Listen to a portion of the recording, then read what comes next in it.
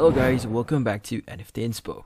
For today's video, we are going to show you how to change checkout language on Shopify. So this is actually pretty easy, so let's get started.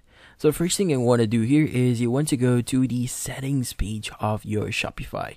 So here at the bottom left of your screen, just click on settings. And from here, what you want to do is you want to go to checkout.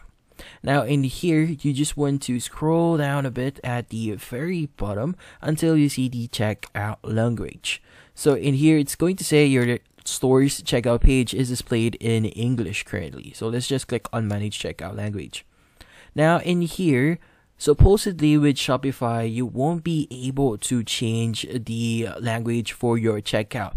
But the good thing with Shopify is you'll be able to change the word for the section for checkout. So let's just hover this one. So in here, you'll see the page title. So if you want to change the checkout title, you could go ahead and just type it in here. But if you don't type anything here, it's going to default to checkout. Now in here, it's the error page title. If you want to change the error word here, you could go ahead and change that as well. So basically what we could do right now is just basically change the words for this one. So if you're currently you want your store to be in Tagalog, you could go ahead and enter the Tagalog word for checkout and for error and breadcrumbs and continue here and a lot of other stuff here.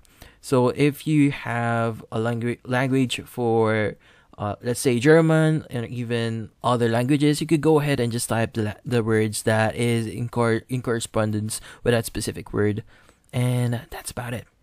So that's the best thing that we could do right now, and hopefully this video was able to help you. So like and subscribe to NFT Inspo. Thank you for watching.